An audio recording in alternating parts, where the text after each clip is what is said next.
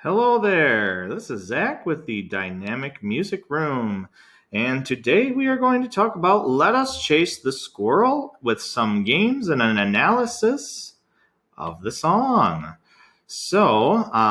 If you like learning about songs and checking out some games and helpful music teaching resources, and you nerd out on stuff like analyzing songs, well, then you got to subscribe to this YouTube channel where we drop videos at least once a week, probably twice a week or something like that. So make sure you subscribe. That way you don't miss out from any of our stuff. So here is Let Us Chase the Squirrel.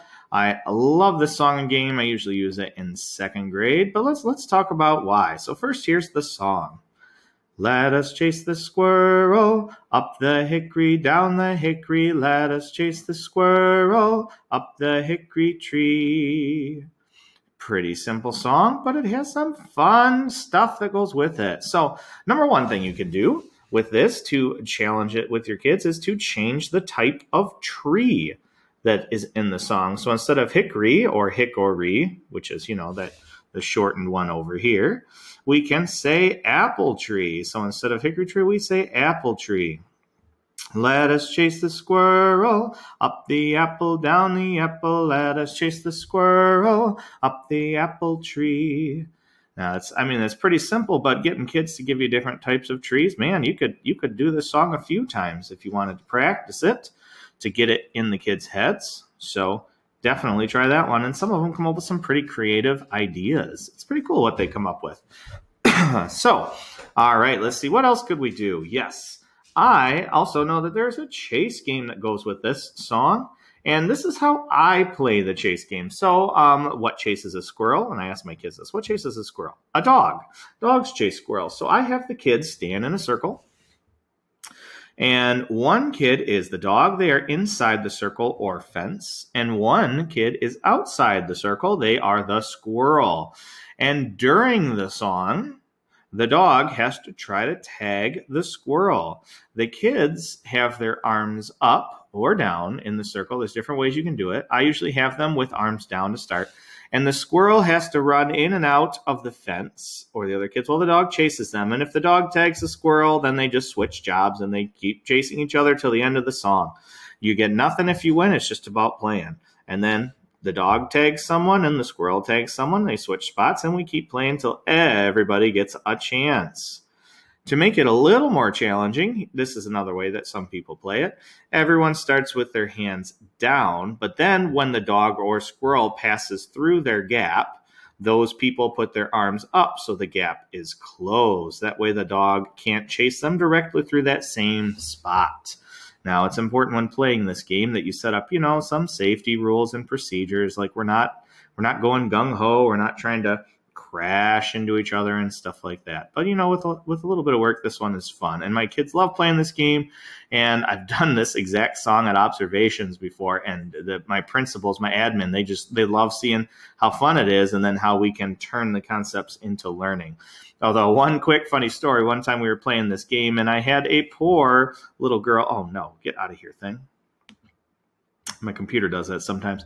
We had this poor little girl who was the squirrel, and she was running so hard to get away from the dog, and she tripped and she fell and skinned her knee, and there was blood everywhere. And I was like, oh my gosh, well, there goes my job. But, obviously we all know stuff like that happens. So it was just the thing. So those are two games you can play with. Let us chase the squirrel. Now let's talk about the concepts and why I picked it for second grade. So, by the way, I put this notation up here on flat.io, and I will share this exact score with you in the description so you can check it out. Flat.io is an awesome browser-based notation program. I'm not an affiliate for them. They don't have an affiliate program. They do have paid option, which I have because it's so cool. And it's so easy to share. It even integrates with Google Classroom. Not sponsored at all. But if they wanted to sponsor me, I'd totally be on board with that. That's how much I love these guys. Plus, I wrote an article for them. It's pretty cool. I'll share that in the description too. Anyway, so for concepts, let's look at rhythm concepts first. We have some paired eighth notes. We have quarter notes and a half note. You could do this as a quarter note, quarter rest, but you know what? I think it fits better up the hickory tree, stretched out for the ending like that, rather than up the hickory tree. So I keep this as half note. Now, rhythm alone, if I use it with half note, this would be like perfect beginning second grade, or depending on your sequence, maybe later second grade, to get that half note in there. And this is the perfect place for it. So here we have one vote for second grade. One vote for second grade. The song's pretty simple. All right, so now let's look at the notes. Now I put it in the key of D. I actually suggest putting it in the key of F when you sing it, but I'm lazy when I sing by myself. So I usually put things in the key of D. It fits my baritone voice a little bit easier. But for the kids, the key of F or the key of G would be awesome for their ranges. So that'd be like, oh yeah. So, we just switch it up to G and stuff. That would be perfect for them. But I'm going to keep it in D because I'm lazy. Haha, for me. So we have, based on do, do, re, mi, sol, do, re, mi, re, do, re, mi, sol, do, re, do. I have tons of do, re, mi, and a sol in there. So you know what? If you are following the quote-unquote traditional Kodai melodic learning sequence, you start with sol, mi, and then you add la, and then you go to do and re. In second grade, you add do and re, and you know what? Here we have some do and re, perfect for second grade again. If you are not a traditional quote-unquote Kodai sequence follower, but instead you prefer to follow someone who starts on mi, re, do, which is fine too. Lots of strong arguments for that. This would fit perfectly because after mi, re, do, what do you add? Sol. And this song has these isolated sols right up here. Oh, it's so perfect. I love it. You even get a little bit of, you get a lot of motion there. So, a lot of isolated ideas, especially around half note, and then either do and re or sol. So it just keeps adding up for the perfect second grade song. I call this one of my money songs. I love this one because I can get a lot of mileage out of a song like this. Now let's look at the meter. We've got 4 meter, and as we all know, we but we want to give a little bit. Where'd my face go? Get out of there, face. There we go, articulation. We want to give a little bit of emphasis on the first beat of every measure. So if we are in 4/4, we put a little bit of accent on these. So now it becomes, let us chase the squirrel, up the hickory, down the hickory, let us chase the squirrel, up the hickory tree.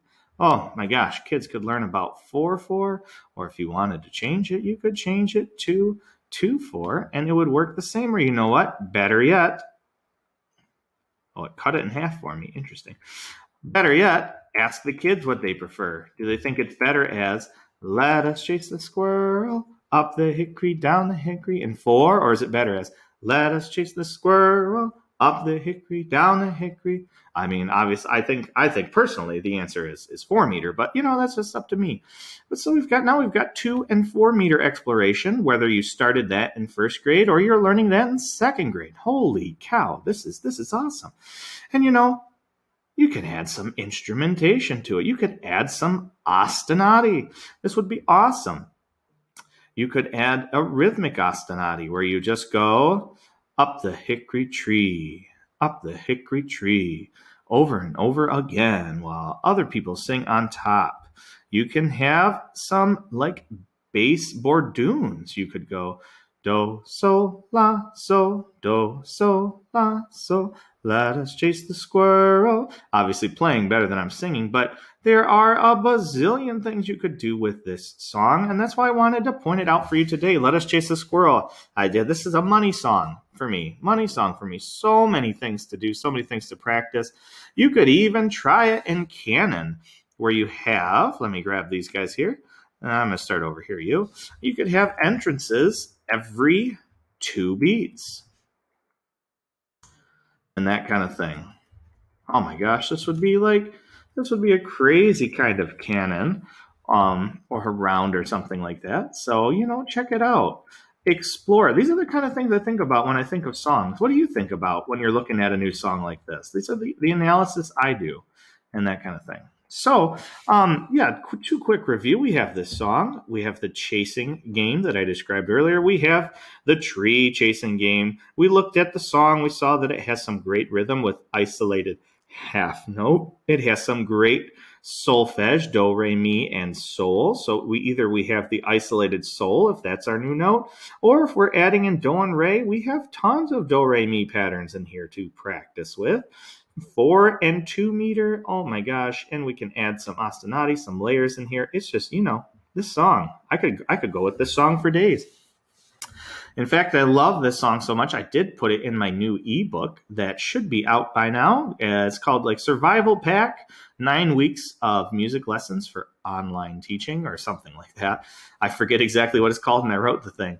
And, that has 9 weeks of music lessons and 18 songs, 36 activities, all kinds of good stuff, including Let Us Chase the Squirrel.